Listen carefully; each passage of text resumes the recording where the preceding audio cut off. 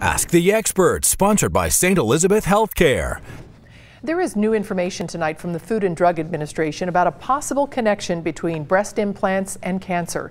Medical reporter Liz Bonis is here to tell us what experts say that every woman should know about it. Liz.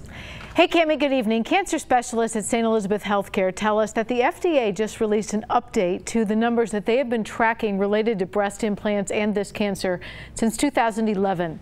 The FDA has now identified 359 cases and 9 deaths with this association.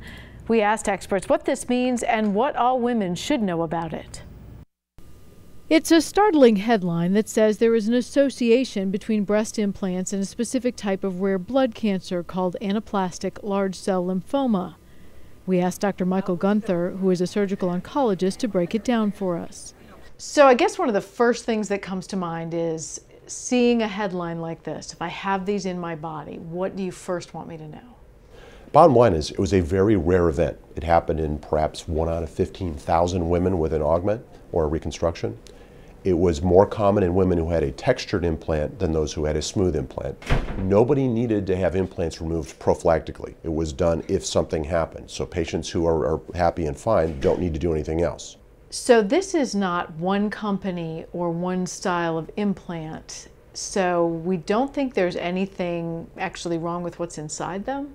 No, it actually was thought to arise from what we call a biofilm, which is a small layer of bacteria that were clinging to the surface of a textured implant, and then in that little microenvironment, perhaps creating some carcinogens that led to a cancer. He says there's some very important specific information that you need to know about the information found so far, and it's up to you to take that information to your own doctor to talk about your benefits and risks and perhaps what you need to know for the future. Just be aware of the way you normally are. If you are consistent from one year to the next and your mammograms and imaging are all normal, if we still have breast tissue, there's nothing to be afraid of. One of the questions people ask is, what's the prognosis for this? What's the treatment? And interestingly enough, for about 9 out of 10 women, the treatment was simply to remove the implant and the capsule around it. Overall, the outcome was that somewhere around 90% of people were cured from this disease.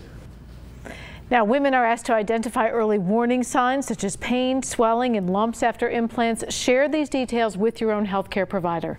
As always, your questions are welcome to St. Elizabeth Healthcare. Go to local12.com, click on Ask the Expert. All right, Liz, thank you. The FDA reports that it will continue to identify new cases and share them in the future.